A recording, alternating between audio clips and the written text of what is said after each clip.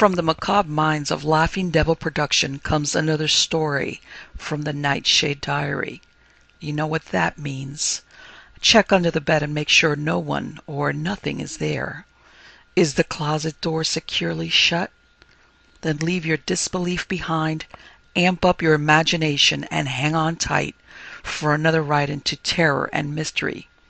And like all good horror stories, just imagine it's a dark and stormy night. And remember, screaming like a little girl is permitted.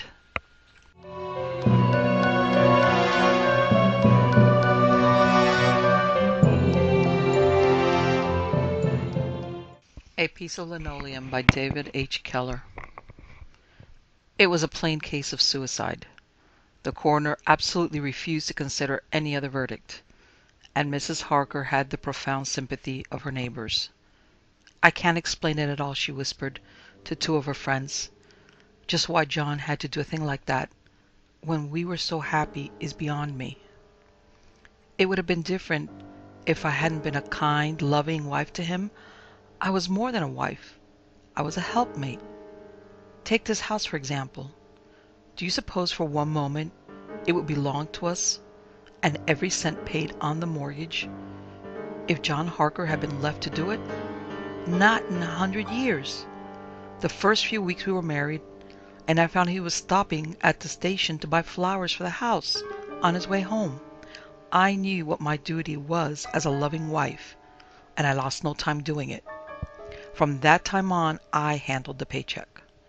Of course, I gave him some spending money every week, and saw to it that he had his evening paper after supper, but I wouldn't let him buy the paper on his way home, because he always mussed it so on the train, and it never was fit to put on the shelves afterwards.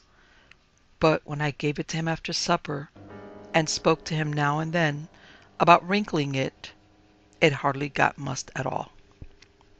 If we had had children, I wouldn't have been able to take such good care of him and the house and the furniture, but before we married, the doctor told me I was delicate and better off without the responsibility of maternity.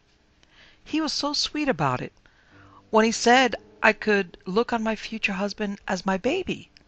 Of course, it was hard for John to understand. So many men do not have the feminine viewpoint, but he finally submitted to the inevitable, though he always failed to see why I decorated his bedroom in pink.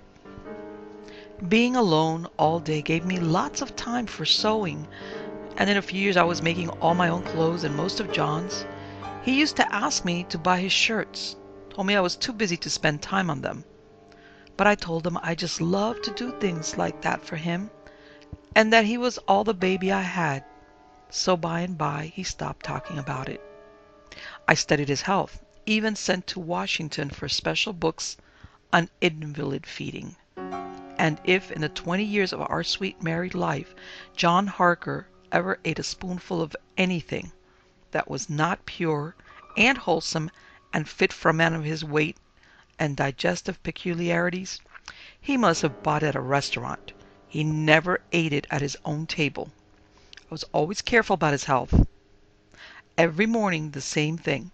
Remind him of his umbrella, be sure he had his rubbers on, and the right weight of underwear.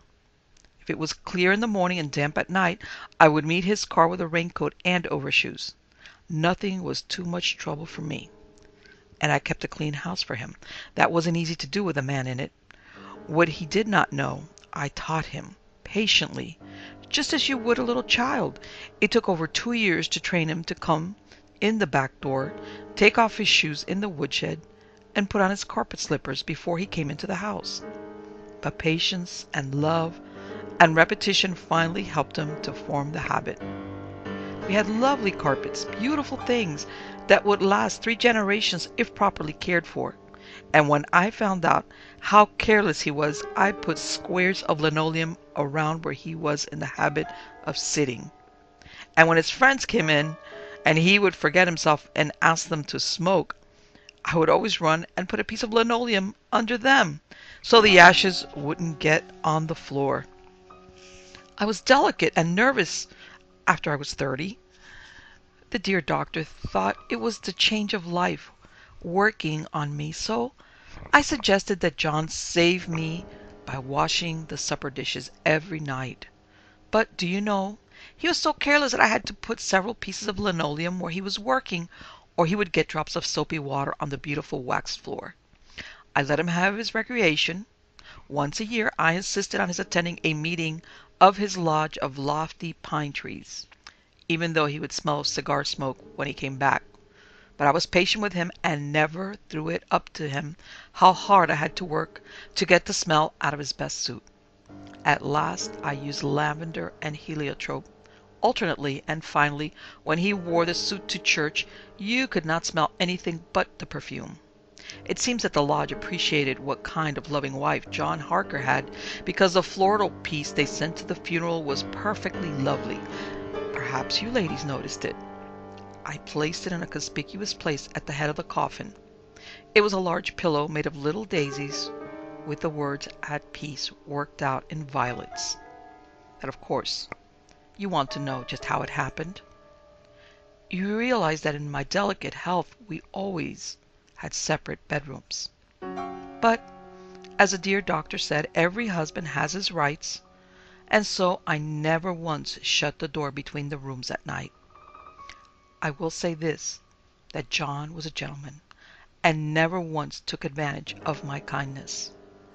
You see, I told him right after we were married, just what the doctor said, about any sudden shock being likely to kill me, and of course, he, realizing how delicate I was, didn't want to have my health or my death on his conscience.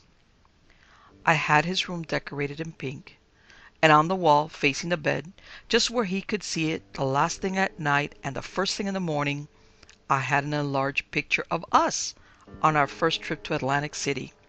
Me on a chair and he in back, standing, holding an umbrella over me to protect my complexion from the sun. You know how sacred such experiences are during the first weeks of matrimony. He had a nice single bed and kept it and the room scrupulously clean. There was a piece of linoleum by the side of the bed, and on it I had a Chinese spittoon hand-painted with tea roses. I gave it to him before we were married. Of course, he wasn't vulgar enough to chew or smoke, though goodness knows he might have formed such habits had he been married to any other kind of woman, but he was fond of chewing gum. So every night I let him have one stick, and the instructions were for him to put the wad in the spittoon just before he went to sleep. When I was well, I used to turn the light out for him, but the nights of my martyrdom from headaches, I made him put himself to bed. The dear doctor says that just as soon as I change the headaches will stop, and I hope they do. No one who isn't married knows just what a terrible thing it is to be a woman. This night I went over his weekly allowance with him, and explained how by drinking chicory instead of coffee, I had saved $3 and had spent it for a new piece of art linoleum for his bedroom. It had the loveliest design on it, a cupid shooting an arrow at a trembling deer, symbolic of married life. I told him and explained that it was a female deer, and that was why it was trembling. He did not say much, but later on his light went out and he said, "Good night." I knew right away there was something wrong, because I had always taught him to say, "Good night, dear," with his loving emphasis on the last word. Later on I heard a drip, drip, drip, and I knew right away that either a tap was leaking or that it was raining a little, and I called, "John, did you turn off the tap tight in the bathroom?" And he just laughed and told me everything was all right and to go to sleep and not worry. The drip, drip, drip kept on, but fainter, so I went to sleep. When I went into his room to wake him so he could go down and get breakfast, for that was the way we divided the work, and it gave me a half hour more of necessary rest every day, I found the poor man had cut his wrist with a safety razor blade and was dead. What I heard dripping during the night was his life's blood. The doctor explained it all to me. He said that he was psychotic, that no man who had a loving, tender wife like John Harker had would do a thing like that if he were not insane. That must be the explanation. One thing I am sure of. During all the 20 years of our sweet married life, he never learned to appreciate my efforts to give him a nice, clean home. Even at the end, he was careless. If he had just moved down in bed 8 inches, he could have bled on the linoleum instead of on the lovely ingrain carpet.